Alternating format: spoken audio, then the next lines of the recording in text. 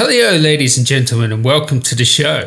And today I'll be talking about how to set up your network attached storage.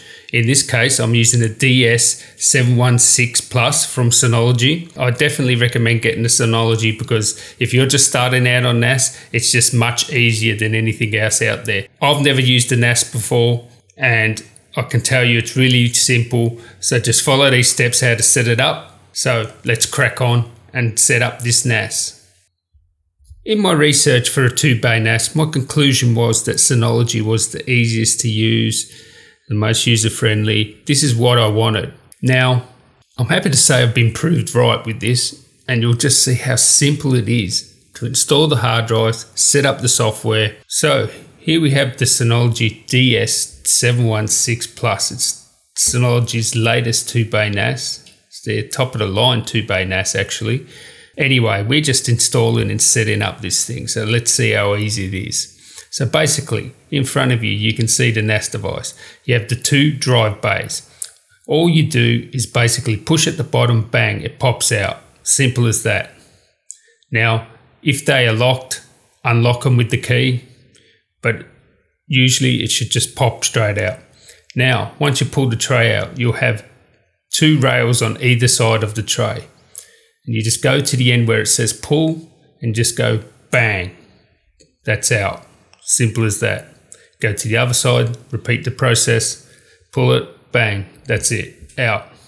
You put the drive in what I would say would be backwards with the faceplate, the blank faceplate going into the entrance of the tray, and you want the SATA connectors on the outside. Now, you've got to make sure the holes are lined up before you put those rails back on. So make sure the holes are lined up. You can see the holes there. Once they're lined up, you just put those rails back on. They just snap in. Simple as that. And then put the tray back. And boom, there you go. You've just installed your drives on your NAS. It's so simple and easy. So there you go. If you've got another hard drive, put that in. Repeat the same process. Simple, easy. And now we'll go on to actually setting the device up. So first thing, plug your power cord in. Plug that into your wall socket. Then plug the other end of the power supply into your NAS. Then plug in the Ethernet cable, one into your NAS, the other end into your router. Now you want to go to your web page. What you want to do is type in find.synology.com and then it will look for your NAS. And there you have it. It's found your NAS. So let's connect. So then once you press connect, it'll go to setup. Yes, we go to setup. Now here, there's a few options. Basically, all you need to do is go to install now. So click on install. It's going to tell you it's going to wipe these drives. So remember, if you've got data on these drives, back up your data, but this is going to wipe your drives now. So remember that. So yes, we got fresh drives. We're just going to carry on. It's going to wipe the drives and it will go through the installation process here.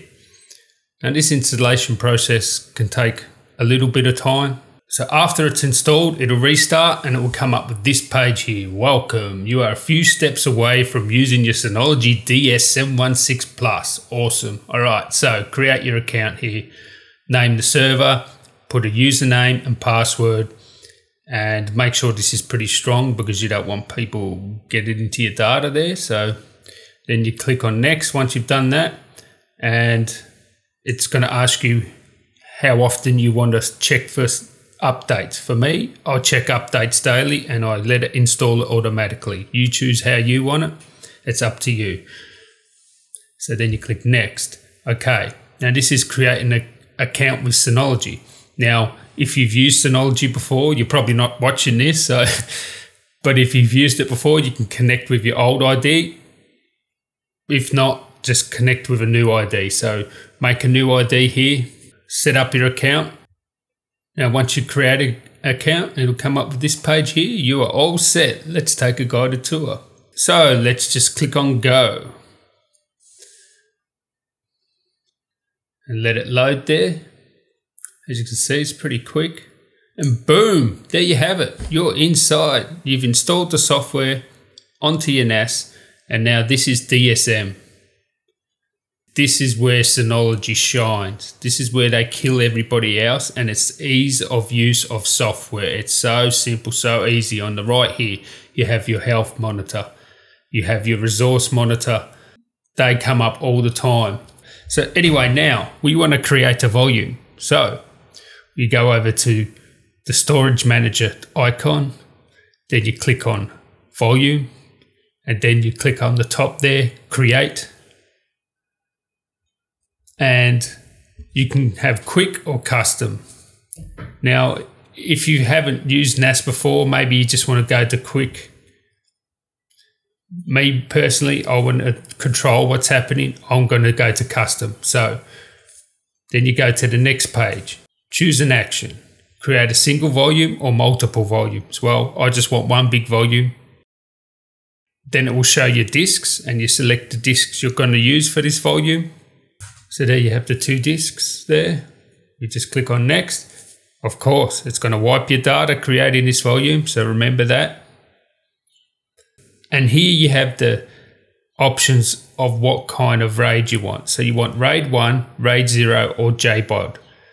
RAID 1 is mirror. So you have one hard drive with your data on it and the other hard drive backs up that data. So if one hard drive dies, your data's still safe.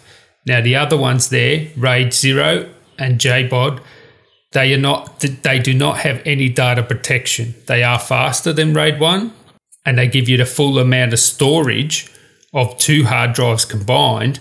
But if one hard drive dies, that's it, your data's gone. So I definitely recommend going RAID 1.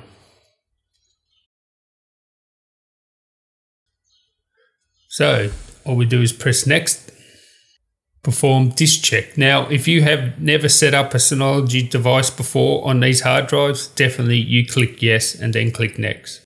Before I recorded, I already set up a volume, so I don't need to do this check again. So for me, I'm just going to press no. Now here we go. What kind of file system do you want? Do you want BTRFS? Well, just basically click on that. That's the next generation file system. It has lots of advanced features. Just click on that. So select BTRFS and click next. And then it's going to say confirm your settings. It's going to go through all your settings you have there and you click on apply. Boom, your RAID volume is going to be set up. And that's basically it. You basically now have your network attached storage set up. It has a volume on it. Now we want to install some software on it, some Synology software. So it can put some folders on the hard drive that you can access from any computer. So let's go ahead and do that. So basically, all you do is click on the package center and then go down to multimedia, and we'll just start off with these simple ones here. So install all the ones I'm doing here. So the audio station, photo station, media server, video station, and download station. These are all Synology apps. These will put folders on your hard drives.